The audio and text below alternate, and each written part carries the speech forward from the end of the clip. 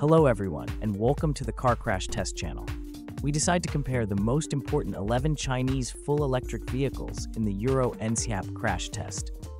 And the next vehicle is the VinFast VF8. The VinFast VF8, a newcomer to the EV SUV market, surprised many with its robust crash test performance.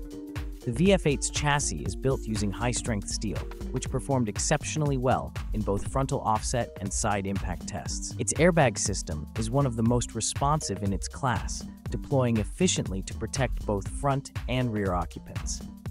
The VF8 also boasts a wide range of advanced safety features, from lane keeping assist to emergency braking.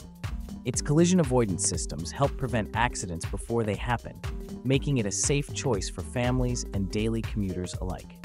With that being said, see you in the next video where another Chinese vehicle will be crash tested. Stay tuned to our channel for the next crash test results and let us know your thoughts on our video in the comments below. Don't forget to like, subscribe, and hit the notification bell to keep up with the automotive safety.